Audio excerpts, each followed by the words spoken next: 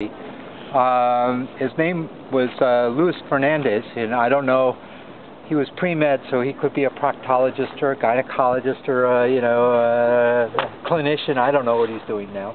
But he did the study of setting up little corrals, plastic boxes, to look at the effect of rainwater interaction with the outcrop when it had lichens on it, mosses on it, and then he also harvested some.